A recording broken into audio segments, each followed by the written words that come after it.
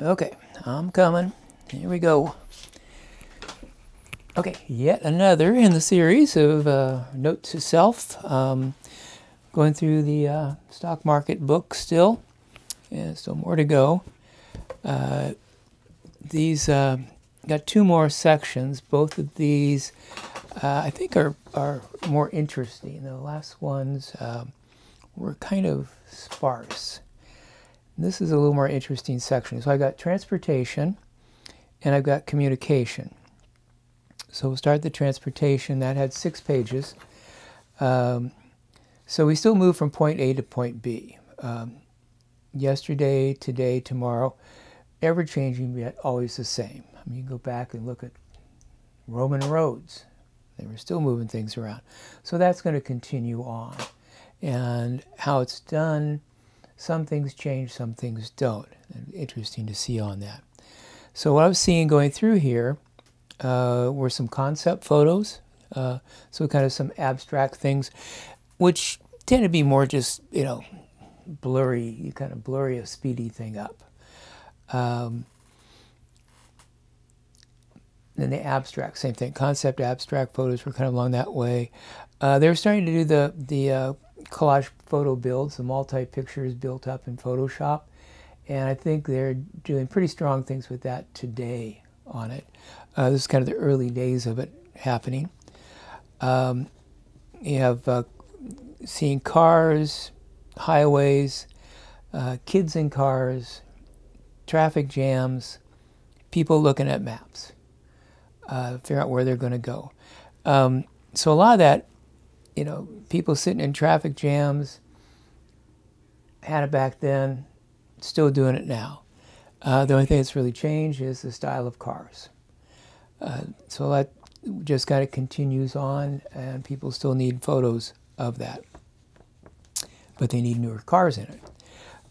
You have air travel. You have planes lined up on the tarmac. You got planes taking off. You got planes landing. You got people in air traffic control. You got people in the air terminal trying to get through the terminal. Really, that just kind of continues on. That's kind of the same then as it is now. It's only that the airport has changed. The carpet's changed in the airport. Air traffic controllers may be looking at different kind of screens now. So a lot of similarity there of what you're going to be looking at. Same thing starts in with the rail. They were showing some vintage trains. That goes on.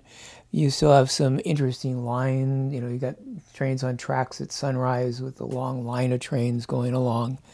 That part, really similar that you had back then. You've got the same thing going on now. Trucking. Literally the photographs of the trucks, semis kind of thing, hauling things, and having looked at some things that are currently really are about the same. They haven't changed at all. The only thing that's changed is you've got a different style of truck now. But the same type of image is still, it's still doing very much the same thing. It seems like that's kind of a visual time warp that just, has been locked in. That's how you photograph a big semi, and that's how you do a Freightliner or a Mack truck, and that's how we still do it 20, 30 years later. That's how we photograph it. So it's kind of interesting to see that. And it's mostly where they're just showing a semi. They're not showing where these people go or where they stop. Really much about it. It's just, this is a truck on a road. Big semi going down the road is all they're doing. They had the beautiful scenic roads. The idea that, you're going along the California coast. They had tracks out through the desert. So scenic, idealistic highway to go down is still then and still now.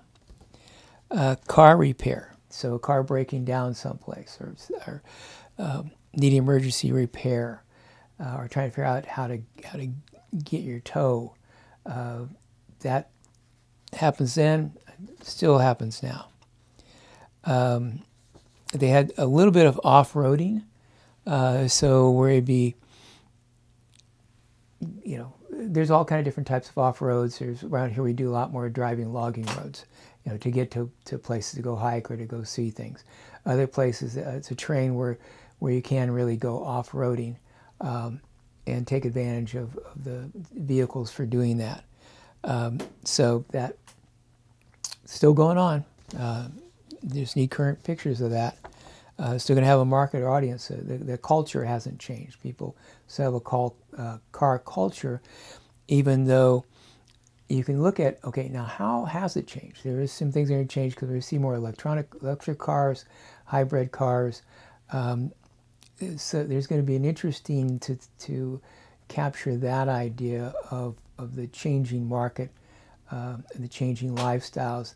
I think will be coming up more. Have to look for opportunities that way. A couple of them that were interesting to me that were things from a different time, but back from my time. So they had a Concorde taking off, and obviously those don't fly anymore. So it's kind of an antique shop. And then also seeing three Hueys in formation, and that just evokes, for my generation, a whole other view of the world, which younger people probably wouldn't have the concept of that because we were so bombarded that with the Vietnam War. It would be perhaps looking for that notion or image today that becomes more the iconic view of the current air flight technology and how it may be changing or not changing on it. So that's in there with transportation. The next one, which I'll try to go through quickly because it is actually a big section, and but because what's in the book is pretty obsolete, but the idea is there. So the next section is communication. Now the communication back then was like how we talk to each other, talking to the world. Will we speak better tomorrow? It actually represented their high-tech section. Back then, the whole gamut of what we're dealing with now in high-tech, how it's moved on, still wasn't happening then. And so they were looking to the future in communication. So lots of symbolism, lots of devices of text, a lot of the early Photoshop work trying to look ooh-ah, kind of cool going on. You had a lot of futuristic abstracts and concepts. And I think all that's pretty well moved out of communication and has moved into just general technology and looking at that.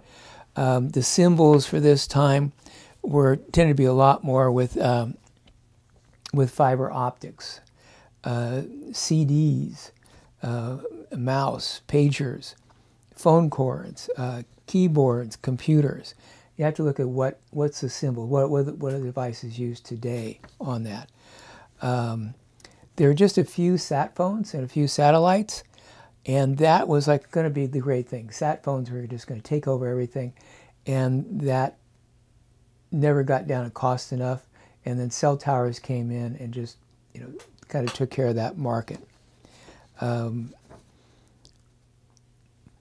people calling tech support, and you got a lot of people with headsets smiling at you like, oh, call up your friendly tech support or call up your friendly customer service. And everybody's smiling and happy about it, but and so have people on handsets. I think all that, there may be a whole other image of tech support not being such a friendly place to call, or customer service, all the frustrations and problems with customer service.